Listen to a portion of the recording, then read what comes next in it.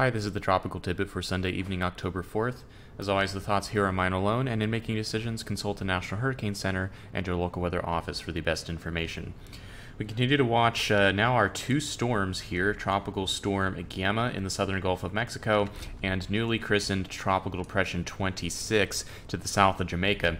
We're going to briefly talk about Gamma here. If we take in a zoomed-in look, this storm came up over the Yucatan Peninsula and has been moving slowly ever since, now located somewhere right about in here, beginning to suffer the impacts of vertical shear out of the southwest and dry air wrapping in from behind this old cold front that remains across the southeastern U.S., and that's what we've been talking about for a few days now, that Gamma is expected to run into significant obstacles by this time in its evolution, and as expected, it's likely to kind of stall out here as it gets sheared off and becomes a shallower vortex. It will start to fall back into the low-level flow toward the southwest and is expected not to stray very far from Mexico during the next few days, but it may take a while to disappear entirely, as whatever vortex remains, weak though it might be, will be very slow to go anywhere. And even 5 days from now, this may still be lingering in the southwestern Gulf of Mexico.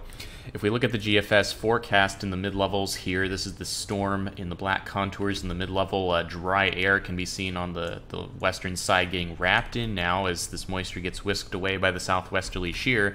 And you'll see this on the model. The storm will just start drifting toward the southwest, and really no recovery here forecast by many models, and this starts to interact quite strongly with TD26, as you can see here, which is the biggest change from yesterday in terms of computer guidance, is that Gamma is less pronounced in the model fields and TD26 is much more pronounced as models start to catch on to the fact that the storm actually exists. And so these two start to interact with each other, and Gamma may just get rotated around the more powerful TD26 into Mexico. And of course, Gamma may itself exert a little bit of a pivoting influence on TD26 as well. We'll talk about that. But at the moment, models vary on whether this kind of comes back into the Yucatan or stays out over the Bay of Campeche. But either way, lots of dry air in the vicinity in general may keep this from re-strengthening very much. But it will be sitting around for a few days.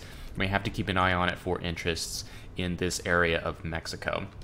This is the NHC forecast, basically showing that progression, and then even a turn back toward the north possible in the end. This could just as easily continue all the way into Mexico if TD26 is here to rotate it in like we saw on that GFS forecast. But you can see the general idea here is just slow movement southwestward near the Mexican coastline, hopefully not generating flash flooding threats for too awful long, given that it is now a drying vortex. You can see much less rain on the southern side now, and as this drifts southwest, we'll likely see less rainfall with it than when it originally made landfall. So hopefully the flash flooding threat will come to an end, but it will still be close enough to cause possible issues and gusty winds for a few days yet.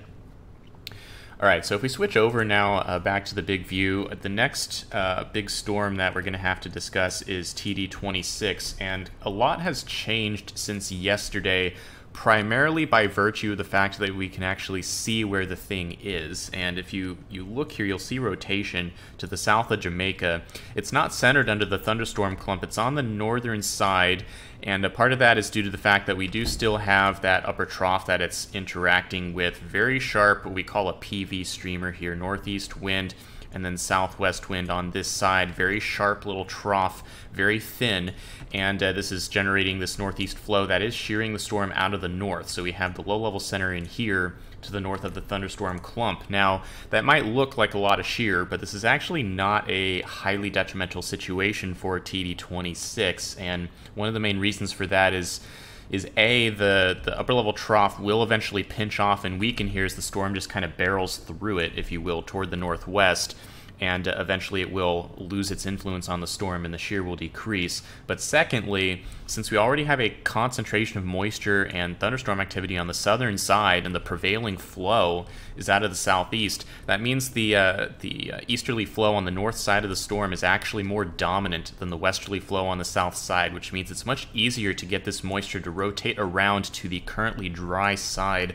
of the vortex than vice versa. And so what I'm basically saying is that it's likely that we'll see a symmetrization of the vortex where thunderstorm activity gets all the way around the circulation sooner rather than later. It likely won't be difficult for TD26 to accomplish that, and it's likely in a very organized state for its foreseeable future, and strengthening is likely as it comes northwestward toward the vicinity of Grand Cayman and eventually western Cuba over the next few days. And that track has gained some confidence today because, again, we can actually see where this is. It's been in a messy area for the last several days, and now it's finally ejected out of that mess, and we can see it. And so all of a sudden, the computer models can see what's happening here, and they know that it's there, and now they can actually start issuing real forecasts on it instead of really crappy ones like we've had the last few days. This is the European look at it from this morning, showing gamma here and then TD26 south of Cuba. This is for tomorrow morning, Sunday morning. And on the Euro, it moves rather modest pace here. Takes a couple days to get past Grand Cayman. Not that strong on this model, and it doesn't think that much will be here by Monday morning.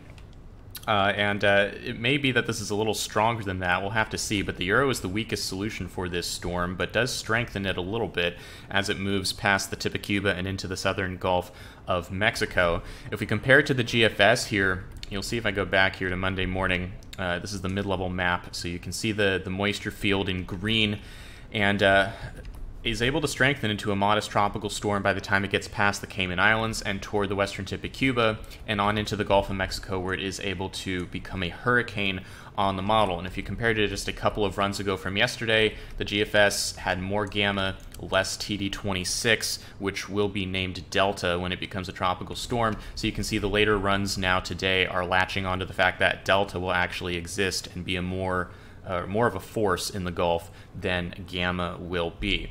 Now, if we're looking for how this could remain weak, because we do see that the Euro doesn't get super excited about this, this is much weaker than on the GFS. One thing to keep an eye on here will be the dry air lurking currently north of Jamaica here on the model. This is for tomorrow morning, and we can see this on the current water vapor imagery, all this dark color in here. All behind this upper level trough that I mentioned is all this dry air. So this could eventually get wrapped into Delta's circulation, or TD26's circulation, as it moves off toward the northwest. Unlike gamma, though, there's not expected to be a ton of shear to help force that dry air in. So you might see, say, a little bit here. See the lighter gray color on the GFS, but the prevailing flow is not forcing it into the circulation as much as it was doing for gamma over to the west of TD26. So it's likely to not prevent intensification of TD26, but it might throw a little wrinkle in there that might disrupt the inner core as it's forming. But there's also a high ceiling on this one. You can see the GFS has a modest tropical storm here. It's important to point out that it could be significantly stronger than this if an inner core develops early. And right now we can see already that the circulation has a nice compactness to it. That's dangerous because it could very quickly, if it gets thunderstorm activity wrapped all the way around the north side, become a intense vortex even if it's smaller.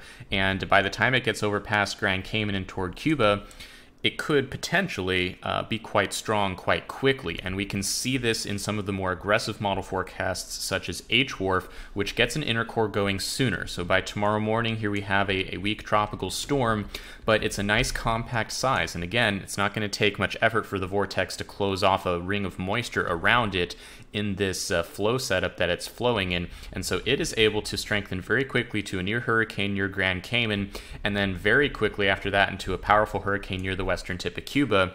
And this all occurs over the course of the next 2 days. This is the high end. The GFS and Euro are probably the low end, where they only have a tropical storm here, whereas the HWRF has a Category 3 hurricane. So a wide range there in the modeling, but it's important to note that this full range of intensity outcomes is likely on the table here, given that we have a compact-looking storm that could possibly intensify rather quickly. So we're going to keep a close eye on this. We don't yet know for sure which one of those outcomes is more realistic, because we don't yet know if this is going to have an inner core in 24 hours or so. But as it gets past Jamaica tomorrow, we'll probably know more about whether it's actually poised to rapidly intensify during this part of its journey past Grand Cayman and toward western Cuba. Now we have another segment of 26's journey once it gets into the Gulf of Mexico to talk about, because after threatening the Cayman Islands and Cuba, it's likely to threaten the U.S. eventually, as it will be transiting the Gulf of Mexico. Now, if we look at the GFS here, if we look at the upper level flow at this time, on late Monday night, we have the storm getting into the Cayman Islands. Again, southeast flow aloft. We have a big ridge in general over the Northwest Caribbean and Gulf of Mexico, low shear at this point for the storm. And so again, strengthening is likely as it gets past Cuba, and this is all very favorable conditions with the possible exception of a little bit of dry air that might be around. Other than that, favors this being a strengthening hurricane as it enters the Gulf.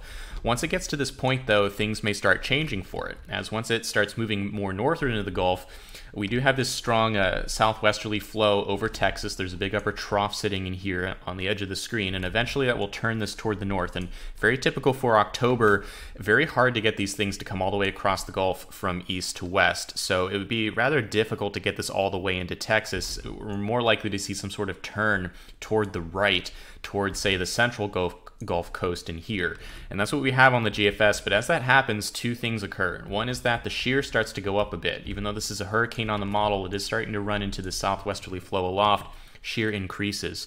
But even more importantly than that, we're again in October, and we've had a cold front here for quite some time. Lots of cool air streaming off the Gulf Coast for over a week, and we're later in the season, and the shelf water is starting to cool down as a result of these cold fronts coming through for the fall. So if we look at the water temperatures here, obviously very warm in the Caribbean, as it always is, very warm in the southern Gulf of Mexico. You start getting close to the U.S., though, and the water gets cooler.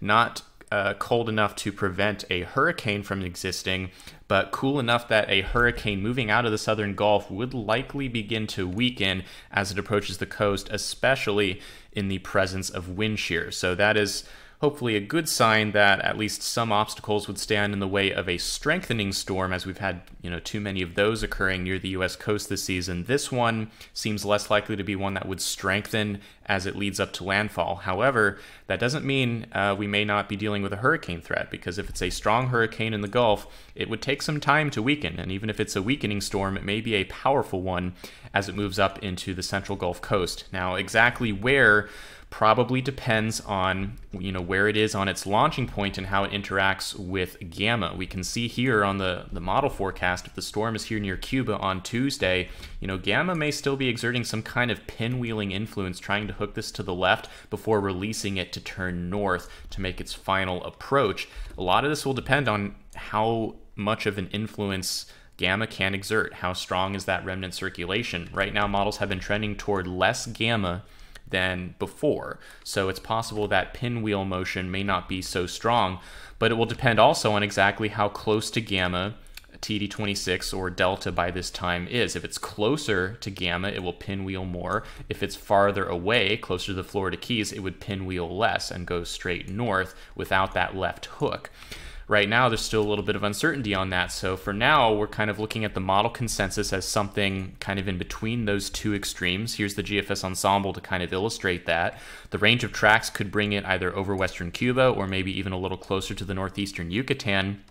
And the ones closer to the Yucatan are closer to gamma, swing a little bit farther to the left before coming north into Louisiana, whereas the ones that are closer to Cuba are less affected by gamma and come up closer to the central Gulf Coast, Mississippi, Alabama, Florida panhandle, and end up farther east in an eventual landfall. And keep in mind, this is all still about 5 days away in terms of a U.S. landfall, so lots of room for this track to change, and there's uncertainty here. Can't really nail down which state might get the impacts, but it's probably going to be central Gulf Coast somewhere. Folks from upper Texas to western Florida panhandle should be keeping an eye on this, as this will likely be a significant storm in the Gulf. All signs are pointing toward that today.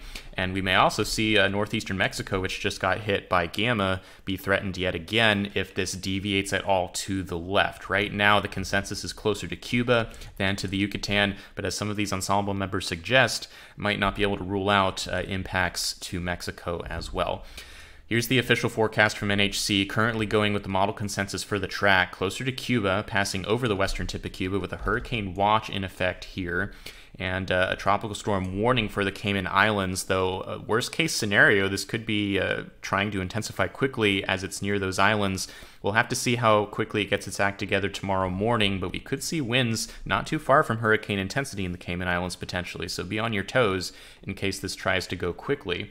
And then from there, hurricane in the Gulf expected by NHC, reaching winds at a maximum of about 100 miles per hour in the northern Gulf. So we very quickly here gone from not being sure where 26 was yesterday to now seeing that it's here, and we're now quickly expecting a hurricane to exist in the Gulf.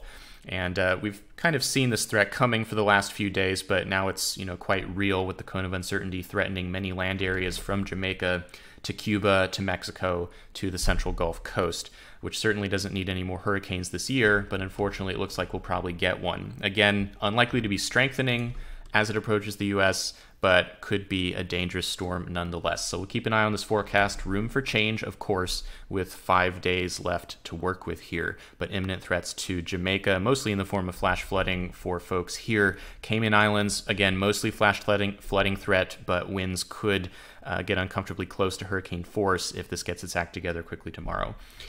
That's it for now. Thanks for watching.